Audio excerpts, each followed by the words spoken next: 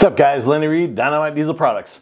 We're kind of excited to release to you that we actually have a patent, and the good folks at, I believe it was called Lee and Hayes, helped us in getting this. These guys are lawyers that do this for a living on the daily. So if you read the patent, there's a lot of words and a lot of technical jargon. It's pretty boring, so we're going to get rid of this and just explain to you the nuts and bolts and why we did it and how it helps you. So before I drop it, before I lose it, before I make a big mess, that's out of the way.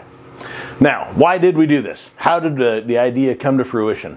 Well, basically, I really enjoy older mechanical trucks, and when you compare driving an old mechanical truck to driving a new truck with common rail and variable timing, old trucks just don't hold a candle. They're noisy, they're smoky, they're a bit lethargic. You can still make pretty good power out of them, but you suffer with smoke control and throttle response, and common rails just eat it. You've got variable timing. You can retard timing, advanced timing, based on mass airflow, throttle position, all sorts of things. So, with an older truck, you've got primary holes that are designed to spit just the right amount of fuel in to make just the amount of power that you're trying to achieve. Increase power, you get a bigger hole. Decrease power, smaller hole. Get rid of fuel, get rid of the smoke and all the misery up top. You clean up the bottom end. Add fuel, you increase the misery down below, but have more fun upstairs in the upper RPM curve. So my thought was, when I met the fellow from AAEDM, his name was George, and when I met George, I said, George, I really want to be able to use a very, very, very small hole. I want to create small holes, so I want to hold a very small piece of wire.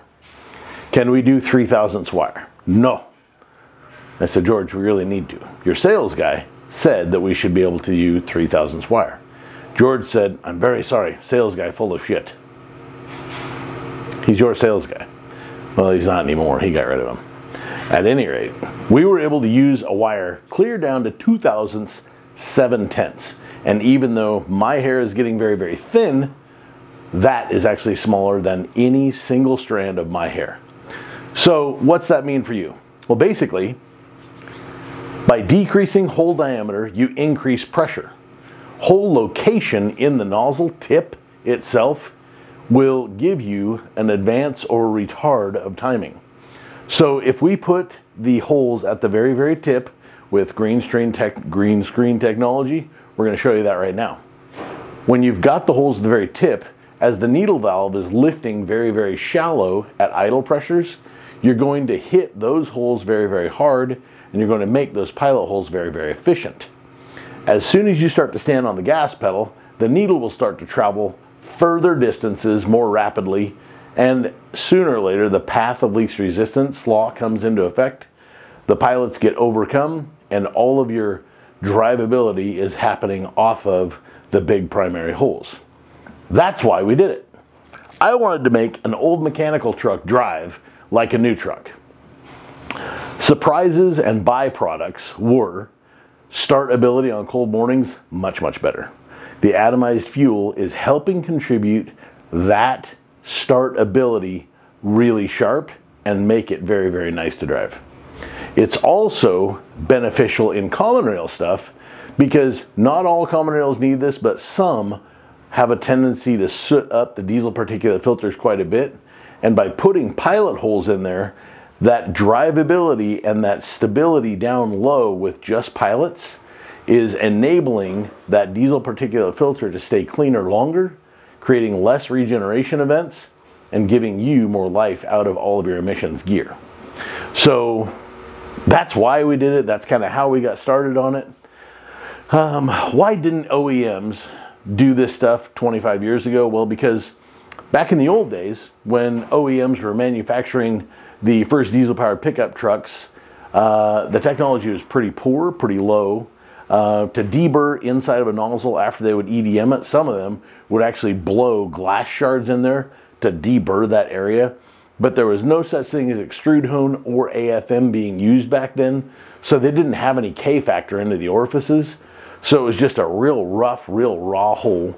And they had to actually make the spray orifices pretty big in order to get them to flow anything. Later on, we jumped in with extrude hone. we started touching those up and we increased K-factor. We increased the efficiency of the hole a lot. And we were able to pick up 75 to 150 horsepower by just extrude honing without actually adding any smoke. We started adding smoke by getting a lot bigger with that because we removed the length over diameter of the spray orifice.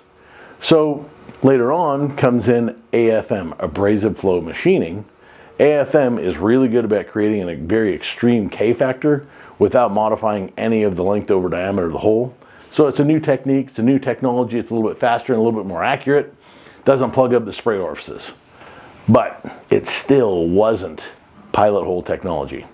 Now with pilot hole technology, we're able to place the spray orifices, the pilots, exactly where we want them.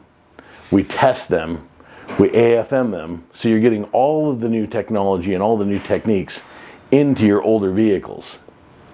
Now, I mentioned length over diameter, so the length of the spray orifices versus the diameter of the spray orifice. I also want to mention to you that pressure and atomization kind of go hand in hand. The more you can pressurize a chamber or a spray orifice, the better it's going to atomize. K-factor helps you atomize by increasing the pressure in the spray orifice. Now, with mechanically injected trucks or even common rails, you're going to sit at the lowest throttle position and the lowest line pressure at idle. So the atomization is going to chronically be the absolute worst there. How can we fix that? If we decrease the hole diameter, you're increasing the atomization by increasing the pressure. As I've mentioned, if you put those to the very tip, that's going to be where you get fuel to chamber the earliest. So the pilots are always going to be very, very close to the piston in relationship to the primary holes. And once path of least resistance kicks in, the primaries are going to take over all of the flow and hardly nothing at all is going to go out those little tiny pilots because they are so restrictive. By decreasing size, we increase pressure. We also enhance the atomization. So with all of that said, those are the things and the reasons why we came to you with this patent. And I hope this was short enough that you were all able to stay in it and understand it. But if you have any questions, feel free to give us a call, 208-209-3214, or just shoot us an email, sales@dynomitediesel.com. Lenny Reed, Dynamite Diesel Products, I'm out.